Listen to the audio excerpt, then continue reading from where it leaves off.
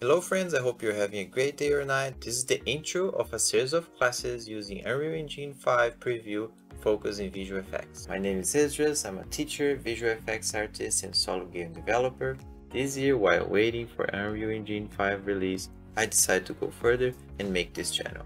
Maybe I should add YouTuber to my list. Let's see how things go. For this course, I'm trying my best to compress 3 hours of classes in around 20 to 30 minute videos. So I hope you like it and they're useful to you. And what we'll be seeing on this course is how to use Unreal Engine 5 as a tool for visual effects.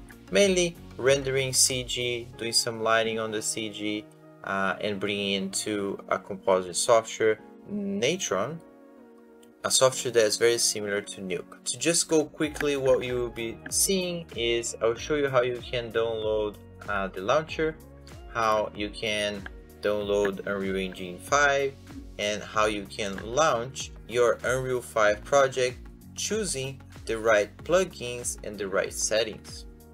I will also introduce you to the new Unreal Engine interface, show which tools we're going to use, where you can find them. The main tools we're going to use are the sequencer, composure, compositing, and movie render queue.